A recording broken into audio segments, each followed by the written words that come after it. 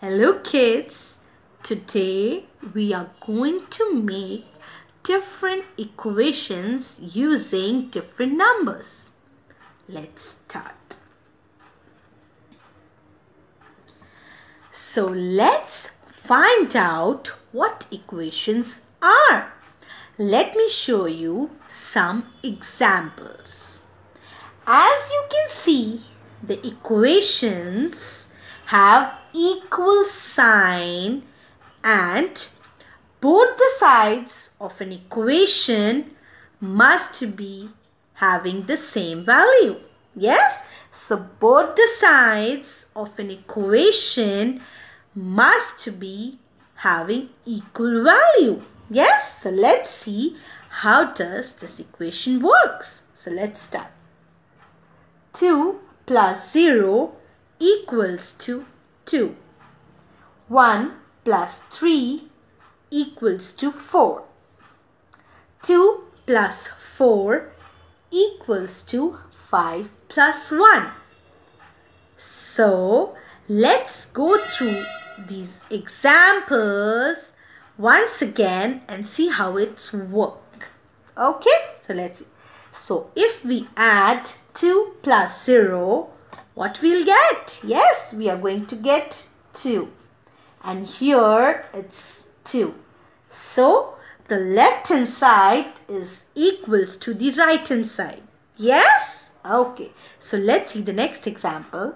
1 plus 3. If we solve 1 plus 3, we get 4.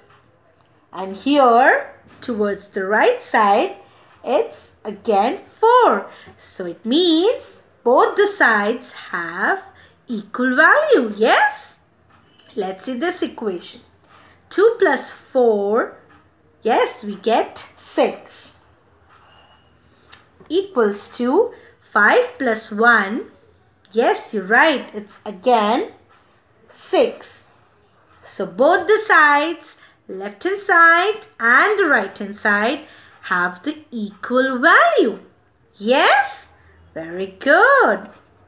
Now, let's solve these two equations with the help of plus or minus. Yes?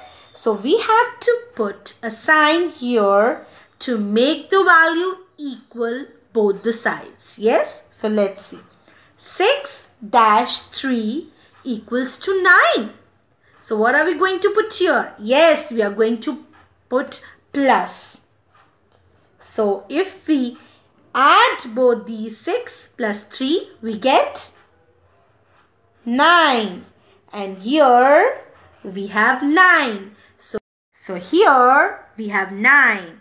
So the value left hand side and right hand side are equal. Yes? Very good. So let's see the next equation. 4 dash 2 equals to 2. So which sign are we going to put in this? Plus or minus? Yes, you're right. We are going to put minus. So 4 minus 2 is 2. We get 2 after solving this. And here we already have 2. So we have both the sides equal. 2 and 2. So the equations help us to make both the sides equal. Yes? Thank you.